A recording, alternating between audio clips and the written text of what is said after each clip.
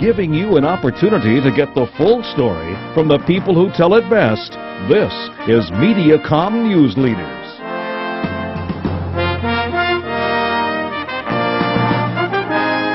Hello everyone, welcome to Mediacom Newsleaders. Thanks for tuning in. I'm Carol Kelly. Joining us today from Mercy Medical Center, Dr. Campbell. Welcome. Thank you very much. Perfect timing. February is Heart Month. Talk to us a little bit about the American Heart Association and what we're really trying to get the message out in February. Yeah. So February has been designated a Heart Month. It's been that for a number of years. There's really been some exciting things that have happened. We have really cut down the risk of dying from heart and vascular stroke illnesses over the years. This is largely because of things that have been enacted through the American Heart Association and reduction in things such as cholesterol, blood pressure, some of the procedures that are available as well. So there's really been a tremendous effort to educate the public during this month and let them know about what's important from heart care standpoint. And can we talk about some of the ways that Mercy is trying to portray that message and get that message out there? Yeah. So what we try to do is to talk about prevention. The only cure for coronary disease is prevention. So if we can do things with prevention, that's best. So we try to modify our risk factors. And we can't change who our parents are, so family history is family history. But we can lower cholesterol, we can lower blood pressure, we can treat diabetes, we can certainly not smoke, chew tobacco, which are major important factors in developing heart disease. Also, the foods that we eat and an exercise regimen are important as well. So let's talk about the signs and the symptoms of a heart attack. Yeah. Signs and symptoms for a heart attack, I'll tell you, I think us in the health profession lead patients astray.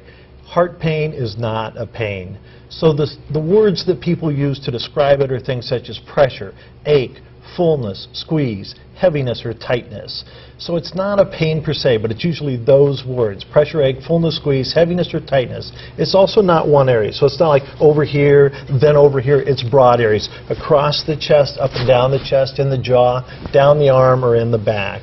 So it's those types of symptoms that occur with exertion relieved by rest. That's the definition of angina or angina, however you want to say it. So that's what we're looking for. If it's associated with shortness of breath, of concern. If it's associated with sweating, of concern. So those are the symptoms that we look for. And so what do you recommend then? What steps should people take if they have these symptoms? If you really think you're having a heart attack and have those type of symptoms, they're not going away.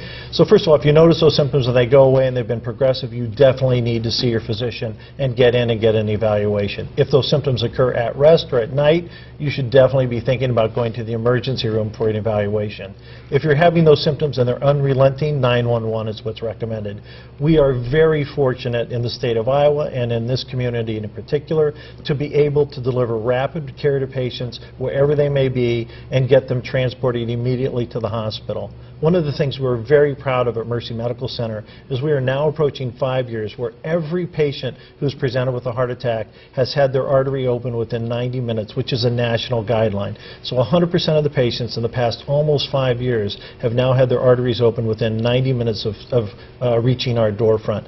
And we had one just last week in the middle of a blizzard to be able to call in a crew, get things done, get the artery open. You know, in that case, I think it was 62 minutes the artery was open, which is a phenomenal achievement to the teamwork that's required to deliver this type of care. And let's talk about, you talked a little bit about prevention really is the best case, but is there a cure at this point in time for heart disease? Again, no cure. We have treatments. So we have balloon stents, roto-rooters, if you will, bypass surgery. Those are all treatments for coronary artery disease. But again, there is no cure per se. But we've done a tremendous job in improving morbidity and mortality from coronary disease. You know, it used to be congestive heart failure was considered a death sentence diagnosis for patients. And today, people are living much, much longer with diagnoses that they thought were never possible before. Let's talk about how easy it is to get a heart screening, or maybe just check to see how things are going within people. Yeah. Certainly those patients who have any concern, so even in your 20s, you should definitely know what your cholesterol values are. It's important to be, you know, as part of your annual examination to have blood pressure checked, diabetes screen, and lipid management done as well.